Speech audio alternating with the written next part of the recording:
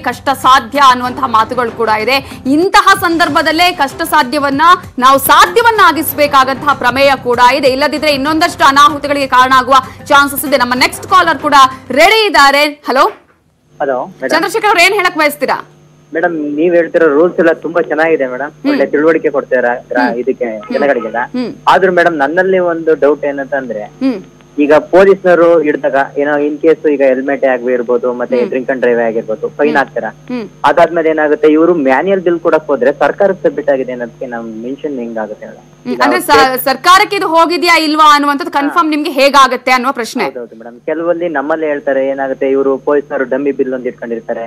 ಕೆಲವೊಂದು ಈಗ original receipt ಸರ್ಕಾರಕ್ಕೆ ಅಸೆಟ್ ಆಗಿದೆ ಅಂತ ಗೊತ್ತಾಗುತ್ತೆ. ಈಗ ನಮ್ಗೆ ಈ ತರ ಆದ್ರೆ ಯಾವ ತರ ಗೊತ್ತಾಗ, ಈಗ ನಿಮ್ಮಲ್ಲೇ ತೋರಿಸ್ತಿದ್ರೆ ಒಂದು ಮ್ಯಾನ್ಯಲ್ ಬಿಲ್ ಬರೀತಿದ್ದಾರೆ, ಆಗ ಸರ್ಕಾರಕ್ಕೆ ಹೋಗಿದ್ಯೋ ಇಲ್ವೋ, ಇಲ್ಲ ನಮ್ ದುಡ್ಡ ಪೊಲೀಸ್ನವರು ತಿಂತಿದಾರೋ ಇಲ್ವೋ ಅಂತ ನಮ್ಗೆ ಹೆಂಗ್ ಗೊತ್ತಾಗುತ್ತೆ? ಹಾಗೆ ಲೈನ್ ಅಲ್ಲಿ ಇರಿ. ನಿವೃತ್ತ ಟ್ರಾಫಿಕ್ ಸಬ್ ಇನ್ಸ್ಪೆಕ್ಟರ್ ಅಂತ ಶಿವಸ್ವಾಮಿ ಅವ್ರಿಗೆ ಆನ್ಸರ್ ಕೊಡ್ತಾರೆ. ಕ್ವಿಕ್ ಆಗಿ ಹೇಳೋದಾದ್ರೆ ಅವರ ಪ್ರಶ್ನೆಗೆ ಆನ್ಸರ್. ಬಟ್ ಆ ತರ ಚಾನ್ಸಸ್ ಇಲ್ಲ, ಯಾಕೆಂದ್ರೆ ಏನೇ ಫೈನ್ ಕಟ್ಟಿದ್ರು ಕೂಡ ಪ್ರತಿ ದಿವಸನೂ ತಗೊಂಡೋಗಿ ಬ್ಯಾಂಕಿಗೆ ರಿಮಿಟ್ ಮಾಡೇ ಮಾಡ್ಬೇಕು. ಮ್ಯಾನ್ಯಲ್ ಆಗಿ ಕೊಡ್ತಾರೆ, ಅದು ಹೋಗುತ್ತೆ ಇಲ್ವಾ ಅನ್ನುವಂತ ಇಲ್ಲ ಇಲ್ಲ ಇಲ್ಲ ಚಾನ್ಸೇ ಇಲ್ಲ. ಈಗ ಮ್ಯಾನ್ಯಲ್ ಏನಿಲ್ಲ, ಬಟ್ ಪ್ರತಿಯೊಂದು ಆನ್ಲೈನ್ ಇದೆ. ಪ್ರತಿಯೊಂದು ಎಷ್ಟೇ ಫೈನ್ ತಗೊಂಡ್ರು ಕೂಡ ಅದು ಕಟ್ಟಲೇಬೇಕು. ಸಾಟಿಗೆ ಅಪ್ಪಿತಪ್ಪಿ ಕಟ್ಟಿಲ್ಲ ಅಂದ್ರೂ ಕೂಡ ರೆಸಿಪ್ಟ್ ಕೊಡ್ಲಿಲ್ಲ ಅಂದ್ರೆ ಅದು ಅವ್ರ ಜೇಬಿಗೆ ಅಂತ ಅನ್ಕೋಬೇಕು. ಇಲ್ಲ ಇಲ್ಲ ಇಲ್ಲ ಇಲ್ಲ ಆ ತರ ಸಾಧ್ಯತೆ ಇಲ್ಲ, ಚಾನ್ಸೇ ಇಲ್ಲ ಬಿಡಿ.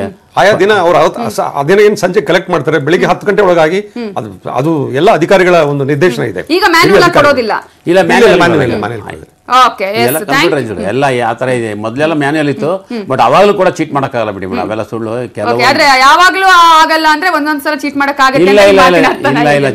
ನೆಕ್ಸ್ಟ್ ಕಾಲರ್ ರೆಡಿ ಇದ್ದಾರೆ. ಅಸ್ಲಾಂ ಅನ್ನೋರು ಕರೆ ಮಾಡಿದ್ದಾರೆ. ಅಸ್ಲಾಂ ಅವ್ರು ಏನ್ ಹೇಳಕ್ ಬಯಸ್ತೀರಾ? ಮೇಡಮ್ ನಿಮ್ಮ ಲೈವ್ಗೆ ನಮ್ದು ಧನ್ಯವಾದಗಳು. ಯಾಕಂದ್ರೆ ಹಲೋ ಹೇಳಿ ಹೇಳಿ ಕೇಳಿಸ್ತಾ ಬಗ್ಗೆ ನಾನು ಮಾತಾಡ್ಬೇಕಾಗಿತ್ತು. ಇದು ಒಂದು ಹತ್ರ ಈಕೋ ಕಾರ್ ಇದೆ, ಅದ್ರಲ್ಲಿ ಟಾಪ್ ನಲ್ಲಿ ಪೈಪ್ ಹಾಕಿದೆ, ಅದು ನನ್ ತಪ್ಪು, ಅದ್ ನಾನು ಒಪ್ಕೊಂತೀನಿ. ನಂದು ಸೈನೇಜ್ ವರ್ಕ್. ಯಾಕಂದ್ರೆ ಸ್ಯಾಂಪಲ್ ಲೆಟರ್ಸ್ ಎಲ್ಲ ಇದು ಸ್ಟೀಲ್ ಲೆಟರ್ಸ್ ಇರುತ್ತೆ, ಬ್ರಾಸ್ ಲೆಟರ್ಸ್ ಇರುತ್ತೆ, ಪ್ಲಾಸ್ಟಿಕ್ ಲೆಟರ್ಸ್ ಇರುತ್ತೆ, ಈ ತರ ಕೆಲವೊಂದು ಲೆಟರ್ಸ್ ಇರುತ್ತೆ. ಅದನ್ನ ಗಾಡಿ ಒಳಗಡೆ ಇಟ್ಕೊಂಡಿದ್ದೆ ನಾನು. ನಂದು ಒಳಗಡೆ ಫ್ಯಾಮಿಲಿ ಸೀಟ್ ಕುತ್ಕೊಂತೀವಲ್ಲ ಮೇಡಮ್, ಅದು ಹಿಂದ್ಗಡೆ ಎಲ್ಲ ಇಟ್ಕೊಂಡಿದೆ. ಅದಕ್ಕೆ ಅವರು 2,500 ರೂಪಾಯಿ ದಂಡ ಆಗುತ್ತೆ, ನಿಮ್ ಕೋರ್ಟ್ ನಲ್ಲಿ ಕಟ್ಬೇಕು ಅಂತ ಹೇಳಿದ್ರು. ಹೌದು, ಕೇಳಿ ಮೇಡಮ್, ಇದು ವೈಟ್ ಬೋರ್ಡ್ ನಲ್ಲಿ ತಗೊಂಡೋಯ್ತಾ ಇರೋದು, ಇದಕ್ಕೆ ದಂಡ ಇದೆಯಾ ಅಂತ ಕೇಳಿ ಸಾರ್ಗೆ. ಓಕೆ ಶಿವಸ್ವಾಮಿ ಅವರು ನೋಡಿ, ಯಾವುದೇ ಏನೇ ಒಂದು ಲಗೇಜ್ ತಗೊಂಡೋಗ್ಬೇಕು ಅಂದ್ರೆ ಅದು ಯೆಲ್ಲೋ ಬೋರ್ಡ್ ಮಾತ್ರ ಪಾಸಿಬಲ್. ವೈಟ್ ಬೋರ್ಡ್ ಎಲ್ಲ ಓನ್ಲಿ ಪರ್ಸನ್ಸ್ ಹೋಗ್ಬೋದು, ಫ್ಯಾಮಿಲಿ ಮೆಂಬರ್ಸ್, ಯಾರನ್ನ ಫ್ರೆಂಡ್ಸ್ ಯಾರನ್ನ ಕರ್ಕೊಂಡು ಹೋಗ್ಬೋದು. ನೀವು ಲಗೇಜ್ ಕ್ಯಾರಿ ಮಾಡಬೇಕು ಅಂದ್ರೆ ವೈಟ್ ಬೋರ್ಡೇ ಆಗಬೇಕು. ಅದಕ್ಕೋಸ್ಕರ RC ಕಂಡೀಷನ್ ಅಲ್ಲಿ ಇದೆ. RC ಕಂಡೀಷನ್ ಪ್ರಕಾರ ಅವ್ರಿಗೆ ಫೈನ್ ಹಾಕಿದ್ರೆ, ಕೇಸ್ ಹಾಕಿದ್ರೆ 2,000 ರೂಪಾಯಿ ಕೋರ್ಟ್ನಲ್ಲಿ ಫೈನ್ ಇದೆ, ಅದು ಕಟ್ಟಲೇಬೇಕು. ಅದು ವೈಲೇಟಿಂಗ್ RC ಕಂಡೀಷನ್ ಅಂತೇಳಿ ಅದು ಫೈನ್ ಇದೆ. ಬಟ್ ವೈಟ್ ಬೋರ್ಡ್ ಅಲ್ಲಿ ಯಾವುದೇ ವಿಧವಾದ ಲಗೇಜ್ ತಗೊಂಡು ಹೋಗ್ಬಾರ್ದು. ಲಗೇಜ್ ತಗೊಂಡು ಹೋಗುವ ಹಾಗಿಲ್ಲ, ಓನ್ಲಿ ಯೆಲ್ಲೋ ಬೋರ್ಡ್ ಅದಕ್ಕೆ ಅಂತ ಇರೋದು, ಯೆಲ್ಲೋ ಬೋರ್ಡ್ ಅಲ್ಲೇ ತಗೊಂಡು ಹೋಗ್ಬೇಕು. ಬಟ್ ಹಾಗಾಗಿ ಅದು ಫೈನ್ ಇದೆ, ಫೈನ್ ಕಟ್ಟಲೇಬೇಕಾಗುತ್ತೆ ಅನ್ನುವಂಥದ್ದು. Okay fine, thank you Assam ಅವರು News18 ಜೊತೆ ಮಾತನಾಡಿದಕ್ಕಾಗಿ. ಇನ್ನೊಂದು ಜಗದೀಶ್ ಅವರ, ಈಗ ಒಂದಷ್ಟು ಅನುಮಾನಗಳಿದೆ. ಈಗ ಬೇರೆ ಬೇರೆ ವಿಚಾರಕ್ಕೆ ಸಂಬಂಧಪಟ್ಟಂತೆ ಈಗ ನಾವು ಒಂದಷ್ಟು ಲಿಸ್ಟ್ ಗಳನ್ನ ನೋಡಿದ್ವಿ. ಆ ಲಿಸ್ಟ್ ಅಲ್ಲಿ ಯಾವ್ಯಾವ ಮಟ್ಟದ ಅಧಿಕಾರಿಗಳಿಗೆ ಫೈನ್ ಹಾಕುವಂತಹ ಅರ್ಹತೆ ಅಥವಾ ಫೈನ್ ಹಾಕುವಂತಹ ಹಕ್ಕು ಕರ್ತವ್ಯ ಇದೆ ಅನ್ನೋದು. ಬೆಂಗಳೂರು ನಗರದಲ್ಲಿ app and above the rank of ASIs assistant sub inspector ಕೂಡ ಫೈನ್ ಹಾಕ್ಬೋದು, ಮತ್ತು PSIs ಹಾಕ್ಬೋದು, ಸರ್ಕಲ್ ಇನ್ಸ್ಪೆಕ್ಟರ್ಸ್ ಹಾಕ್ಬೋದು ಇದೆ. ನಾರ್ಮಲಿ ಈ ನಿಯಮಗಳು ಕಟ್ಟುನಿಟ್ಟಾಗಿ ಬೆಂಗಳೂರು ನಗರದಲ್ಲಿ ಆಗ್ತಾ ಇದೆ. ಮೊದಲು ASIs ಗಳಿಗೆ ಇರಲಿಲ್ಲ, ಓನ್ಲಿ PSIs ಮಾತ್ರ ಕೊಡ್ತಾ ಇದ್ರು. ಇತ್ತೀಚೆಗೆ ಈ ಟ್ರಾಫಿಕ್ ಜಾಸ್ತಿ ಆದ್ರಿಂದ, ಟ್ರಾಫಿಕ್ ಮೂವ್ಮೆಂಟ್ಸ್ ಜಾಸ್ತಿ ಆಗಿದ್ರಿಂದ, ವೈಲೇಷನ್ ಜಾಸ್ತಿ ಆಗಿದ್ರಿಂದ ನಮ್ಮ ಕಮಿಷನರ್ ಅವರು, ಬ್ಯಾಂಗ್ಳೂರ್ ಸಿಟಿ ಕಮಿಷನರ್ ಮತ್ತು ಅಡಿಷನಲ್ ಕಮಿಷನರ್ ಫಾರ್ ಟ್ರಾಫಿಕ್, ಅವರಿಬ್ಬರು ಆಲೋಚನೆ ಮಾಡಿ ಒಂದು ಹೊಸ ಮಾಡಿಫಿಕೇಶನ್ಸ್ ಮಾಡಿ ಇವನ್ ASIs ಕೂಡ ವಾಹನ ತಪಾಸಣೆ ಮಾಡಬಹುದು ಅಂತ ಕೆಲವೊಂದು ನಿರ್ದಿಷ್ಟ ಅಫೆನ್ಸ್ಗಳು ಮಾತ್ರ ಇತ್ತು, ಎಲ್ಲ ಅಫೆನ್ಸ್ಗಳನ್ನ ಈಗ ಮಾಡಬಹುದು ಅಂತ ಹೊಸ ಒಂದು ಬದಲಾವಣೆ ಆಗಿದೆ. ಆ ನಿಯಮಗಳ ಪ್ರಕಾರ ಬೆಂಗಳೂರು ನಗರದಲ್ಲಿ ಸಂಚಾರ ಪೊಲೀಸರು ಕರ್ತವ್ಯ ನಿರ್ವಹಿಸ್ತಾ ಇದ್ದಾರೆ. ಓಕೆ, ಇವೆಲ್ಲವೂ ಕೂಡ ಈಗ ಇವರು ಕೂಡ ಹಾಕಬಹುದು, ASIs ಹಾಕುವಂತ ಅವರಿಗೆ ಅವಕಾಶ ಇದೆ.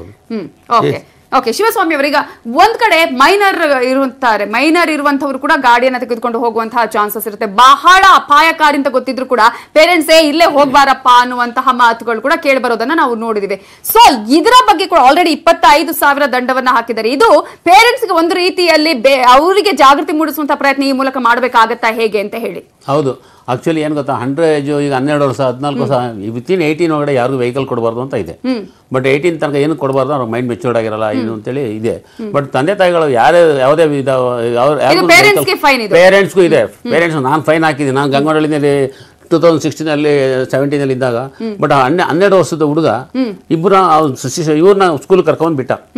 ಅವನಿಗೆ ಅದನ್ನು ಹಿಡಿದು ಓನರ್ಗೆ 1,000 ರೂಪಾಯಿ ಫೈನ್ ಹಾಕಿದ್ದೀನಿ, ಅವ್ನು ಡೇಂಜರಸ್ಸು ಅಂಡರ್ ಏಜ್ ಎಲ್ಲ ಕಂಪ್ಲೀಟ್ ಹಾಕಿ ಒಂದು 2,000 ರೂಪಾಯಿ ಫೈನ್ ತೊಗೊಂಡಿದ್ದೆ. ಬಟ್ ಅದು ರೂಲ್ಸ್ ಇದೆ.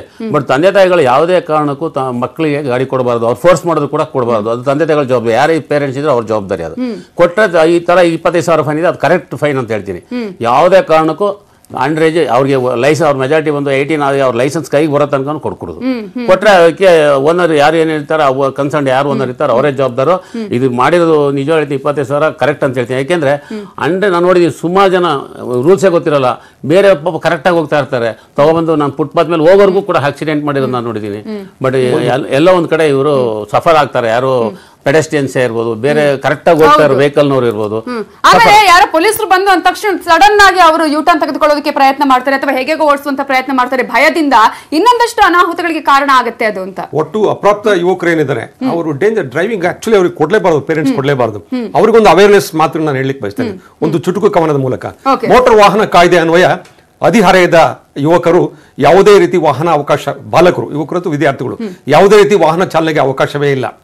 ಈ ನಿಯಮ ಮೀರಿ ವಾಹನ ಚಲಾಯಿಸಿದರೆ ಖಂಡಿತ 18 ತುಂಬುವುದೇ ಇಲ್ಲ. ಬಹಳ ಕೇರ್ಫುಲ್ ಆಗಿರ್ಬೇಕಾಗುತ್ತೆ. ಅವರು ವಿದ್ಯಾರ್ಥಿಗಳು, ಮಕ್ಕಳು ವಾಹನವನ್ನ ಅಪ್ರಾಪ್ತ ವಯಸ್ಸಿನಲ್ಲಿ ಚಲಾಯಿಸಿದ್ರೆ ಅವ್ರಿಗೆ 18 ತುಂಬಲಿಕ್ಕೆ ಸಾಧ್ಯ ಇಲ್ಲ. ಈ ಒಂದು ಎಚ್ಚರಿಕೆ ಅವ್ರಿಗೆ ಹೋಗ್ಬೇಕಾಗುತ್ತೆ. ಅದಕ್ಕೆ ಪೇರೆಂಟ್ಸ್ ಜವಾಬ್ದಾರಿ ಇದೆ ಅಂತ ನಾನು ಹೇಳ್ತೇನೆ. ಟ್ರಾಫಿಕ್ ರೂಲ್ಸ್ ಅನ್ನ ಉಲ್ಲಂಘನೆ ಮಾಡಬೇಡಿ. ನಾವು ಆ ಕ್ಷಣದಿಂದಲೂ ಕೂಡ ಹೇಳ್ತಾ ಇದೀವಿ, ಕೇರ್ಲೆಸ್ ಆಗಿರಬೇಡಿ. ನೀವು ಸಾರ್ವಜನಿಕ ಸಾರಿಗೆಯನ್ನೇ ಬಳಸೋದೇ ತುಂಬಾ ಅನುಕೂಲ.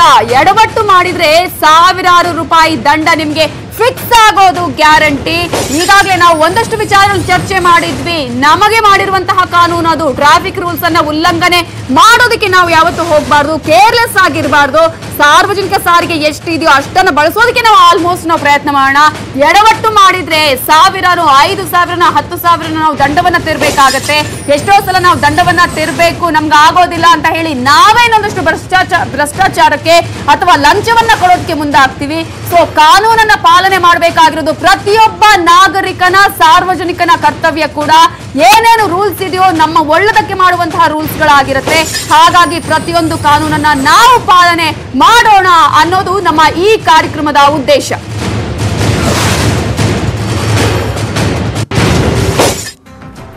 ಸಾಕಷ್ಟು ವಿಚಾರಗಳು ನಮ್ಮ ಜೊತೆ ಹಂಚಿಕೊಂಡಿದ್ರ. ಒಂದ್ ಕಡೆ ಯಾವ ರೀತಿಯಾಗಿ ಜನರಲ್ಲಿ ಟ್ರಾಫಿಕ್ ರೂಲ್ಸ್ ಗಳನ್ನ ಅವರು ವೈಲೇಟ್ ಮಾಡ್ತಾರೆ, ಜೊತೆಗೆ ಈಗಾಗಲೇ ಜನರ ಮನಸ್ಸಲ್ಲಿ ಒಂದಷ್ಟು ಇತ್ತು, ಅದರ ಹಣ ಜೇಬ್ಗೆ ತುಂಬಿಸ್ತಾರೆ ಪೊಲೀಸರು, ಅವರು ಟ್ರಾಫಿಕ್ ಪೊಲೀಸರು ಅವರ ಕೈಗೆ ಸಿಗುತ್ತೆ, ಇದು ದುಡ್ಡು ಮಾಡುವಂತಹ ಪ್ರಯತ್ನ ಅಂತ ಹೇಳಿ ಅವೆಲ್ಲವೂ ಆಗದ ಹಾಗೆ ನಾವು ನೋಡ್ಕೊಳ್ಬೇಕು ಅನ್ನೋದಾದ್ರೆ ಸಾರ್ವಜನಿಕರು ನಾವು ಕಾನೂನನ್ನ ಪಾಲನೆ ಮಾಡಬೇಕು ಅಂತ ಹೇಳಿದ್ರು. ಥ್ಯಾಂಕ್ ಯು ಸೋ ಮಚ್ ಇಬ್ಬರಿಗೂ ಕೂಡ.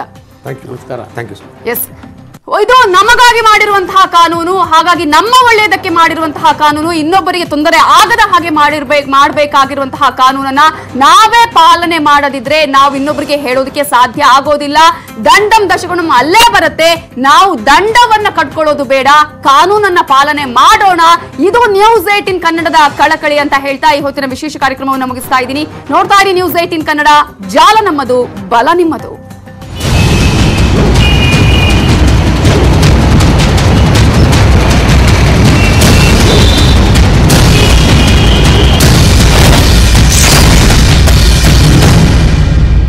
ಈ ವಾರ್ತೆಯ ಮುಖ್ಯಾಂಶಗಳ ಪ್ರಾಯೋಜಕರು ಪೇಟ್ ಸಫಾ ಮೊದಲ ದಿನದಿಂದಲೇ ಪರಿಣಾಮಕಾರಿ, ಮತ್ತೆ ಇದರ ರೂಢಿನೂ ಆಗಲ್ಲ. ಪೇಟ್ ಸಫಾ ಯಾವ ರೋಗನೂ ಇಲ್ಲಪ್ಪ.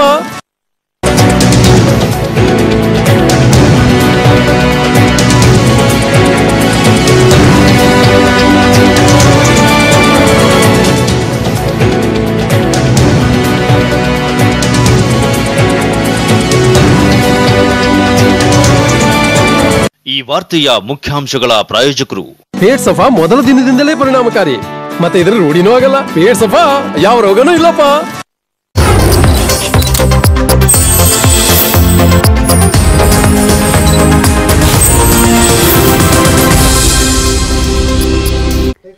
ನಮಸ್ಕಾರ.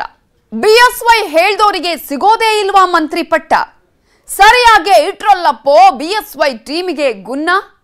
ಸಿಎಂ ಆಗಿ ತಿಂಗಳಾಗಿಲ್ಲ, ರಾಜಾ ಹುಲಿಯನ್ನೇ ಕಟ್ಟಿ ಹಾಕ್ತಾ ಇದೆಯಾ ಆ ಸೀಕ್ರೆಟ್ ಟೀಮ್? ಏನದು ಸೀಕ್ರೆಟ್ ಟೀಮ್? ಯಾವುದದು ಸೀಕ್ರೆಟ್ ಟೀಮ್ ಅಂತೀರಾ? ಇದುವೇ ಹೊತ್ತಿನ ವಿಶೇಷ. ರಾಜ